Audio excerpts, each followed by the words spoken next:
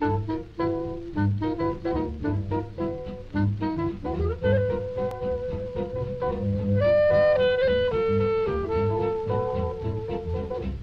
guys, this beer review is going to be an extra special one because it's Twickenham Ales Naked Ladies, and if you've seen some of my other reviews you'll have seen I did a review on the brewery, or a visit at the very least, and Stuart and the guys down there are really cool guys, and they gave me this one for free. Now Naked Ladies, you can get, or you used to be able to get, a bottle conditioned version. There was an experiment that they did, but this is the only beer you can buy in bottles at the moment, so it's quite special. Twickenham Fine Ales, they usually do cask only, so I'm very privileged to have this one, and they've done this beer in collaboration with Bath Ales. What they do, they brew up the beer, they put it in a big old vat. When it's ready, send it off to Bath, at Bath Ales put it in the bottles for them. I think they must do the labelling as well, because there's very similarities, there's a lot of similarities, shall we say. Okay, Naked Ladies, 4.4, it's quite refreshing. If you've had it in the pub, this is more or less as near as you can get it in the bottle, because it's been non-pasteurised, so they haven't killed anything off, but they've definitely filtered it, so it should be like a draft, and not like a bottle conditioned ale. As I say, 4.4 on the ABV, and it's got Salea and Chinook hops. Salea sounds like a porn star to me. Anyway, we're going to dive in. This one is very special, so thank you to who have we got? We got Stuart, we got Dave and Ben over there. I'm sure I met some other people, but I don't know what their names were.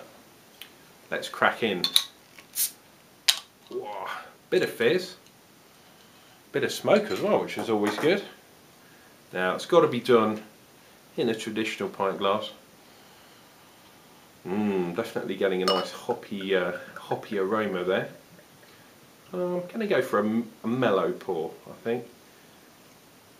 Yeah. Maybe try and get a little head on it at the end. Yeah. There we go. Look at how clear it is. Non-pasteurised, as I said, like unlike the macro breweries, but we got a little bit of carbonation in there, so they've obviously done a bit of a trickery with that one. 3/4 of a finger head. Look at that golden colour. Can you see me through there? Very clear beer, very golden. Lovely refreshing smell. I'd say that's the Chinook I'm getting the smell of. Very similar to a sort of grassy hop, such as no, it's kind of got it's unique. It's not really, it's not Cascade and it's not Citra. Somewhere in the middle. It must be the Chinook. I was going to say Citra to start with, but I read it on the side, didn't I? Can't get away with that one when they name the hops on the bottle. Right. Cheers guys. Cheers Twickenham Fine Ales. Brilliant place to go, and I suggest you do go. I'll talk to you about that in a minute. Let's get in there.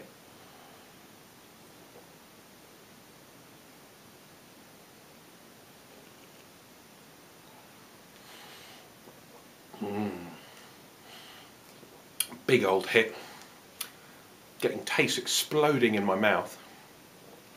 I am getting that kind of grassy kind of note, but there's something in the background, maybe a little bit of a citrus,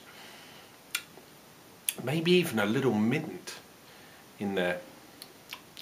A little bit of bitterness left on the palate at the end, such as kind of maybe a lager would do. So if you're a lager drinker, Naked Ladies, you could do better than an introduction into the world of ales.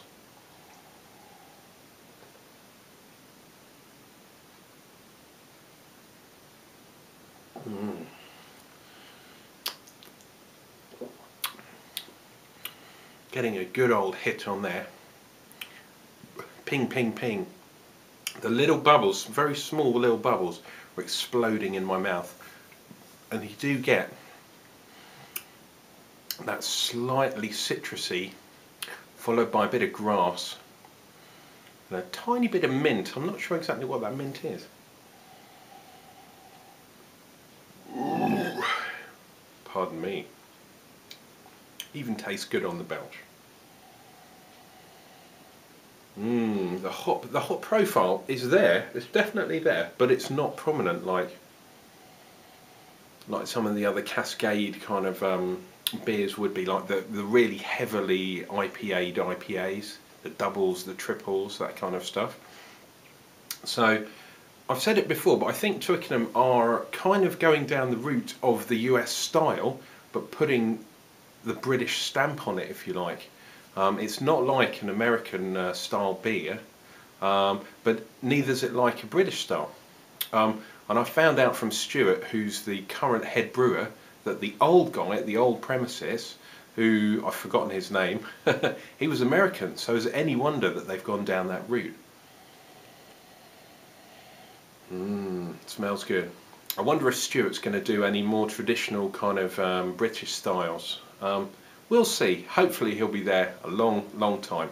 Cheers, Stu.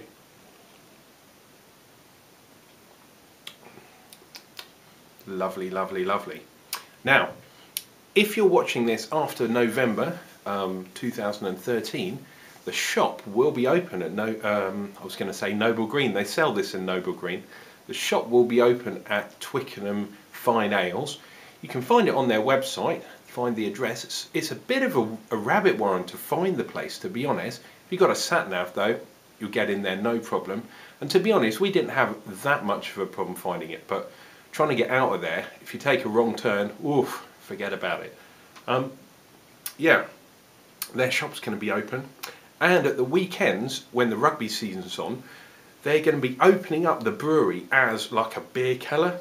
So they're going to have big tables in the middle of the brew house. You're going to be able to buy the beer and drink it on draft from the cask, straight from the brewery. It's going to be literally a piss up in a brewery. You can't argue with that. Don't know if I could organise that, but cheers guys, Twickenham Fine Ales have done well. Going back to the beer, very nice, very refreshing. I would say it's more a summer style, even though we're getting into sort of autumn now. I don't know, I mean, you could drink it any time, 4.5. You can have a few pints of these and sit and chill out, maybe with some food. I think it'll work really well with chicken or fish. But yeah, I think over the winter time I'd prefer a darker beer. So Twickenham Fine Ales, challenge to you. Let me have one of the darker beers when you bottle them, yeah? Guys, see you later. Please check out their website when it's ready. Really good brewery in London. Cheers.